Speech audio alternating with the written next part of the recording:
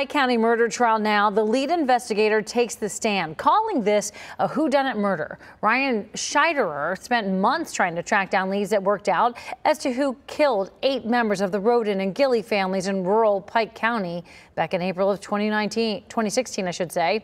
He listened to psychics. He listened to prison inmates, hundreds of tips from across the country, too. We knew this was going to be we were going to be in for the long haul on this. We're trying to say, here's what we had at the crime scenes, here's what the families told us, and here's tips that are coming in. That's all happening extremely fast. Like, it's overwhelming. It overloads you. It's coming in so fast. Scheiderer also told a jury just a couple hours ago now that they got some video from neighbors, part of 4 terabytes of evidence that have been collected in this case.